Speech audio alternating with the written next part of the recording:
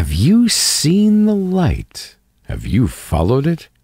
Do you feel you have a new heart, a new soul that's replaced your old one that was overburdened with life problems? Have you cast a glance on your past life? Do you feel you're at a crossroads? Yes, everything will change. Your habits, your dealings, yet the biggest change will be here, in your heart. It's the one that motivates all other changes. A Muslim who is close to God experiences unique feelings unshared by anyone else. Such feelings cannot be described except through the use of similes and metaphors.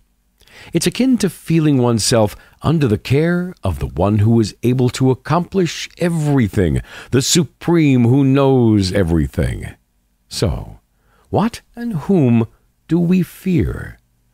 A Muslim echoes the words of Prophet Moses when Pharaoh and his army were about to catch up with him and his followers, who complained that they would certainly be overrun.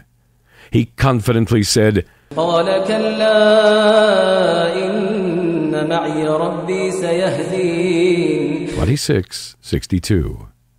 As you feel the change in your heart, all your life will change. You will reset your alarm clock so as to wake up for your dawn prayer rather than going to work. You do this because your heart wants to meet up with your Creator. You do this 5 times every day. Before sunrise, at midday, mid-afternoon, after sunset, and at night.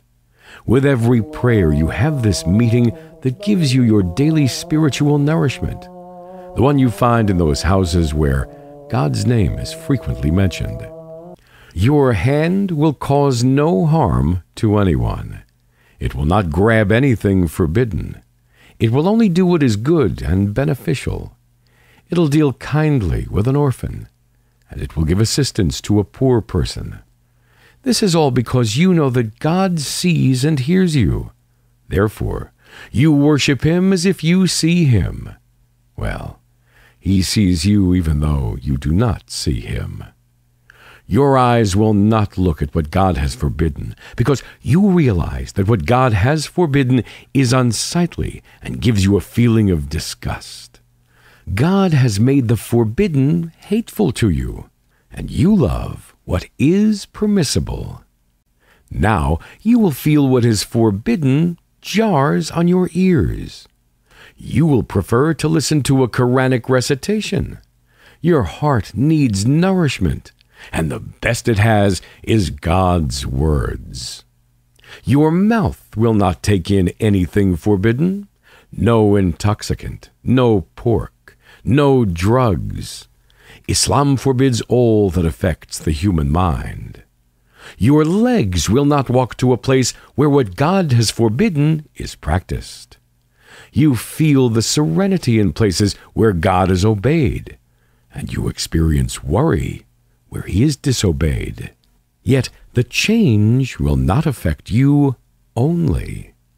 You have been using your phone for business or social contacts, but now you will add a call to your parents, whom you've not called for a long time.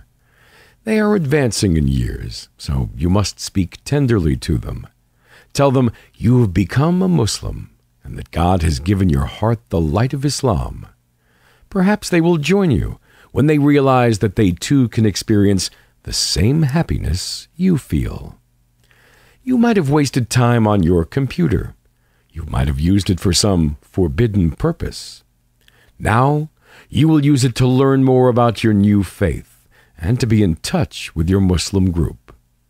Your bookcase will now have the Quran as its best acquisition, and you'll have new and useful books to give you more information and better knowledge of your new faith. Do not forget that the first word God revealed in the Quran was read.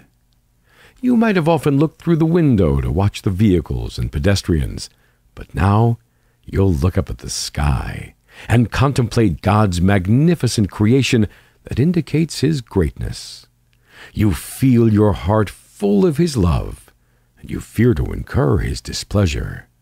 You realize that you're just a small one of his creatures. You look at yourself and listen to his words. You realize that you're just a small one of his creatures. You look at yourself and then listen to his words. لخلق السماوات والأرض أكبر من خلق الناس ولكن أكثر الناس لا يعلمون. 40:57. All these changes are motivated by a heart that loves God. Therefore, start with setting your heart on the right course.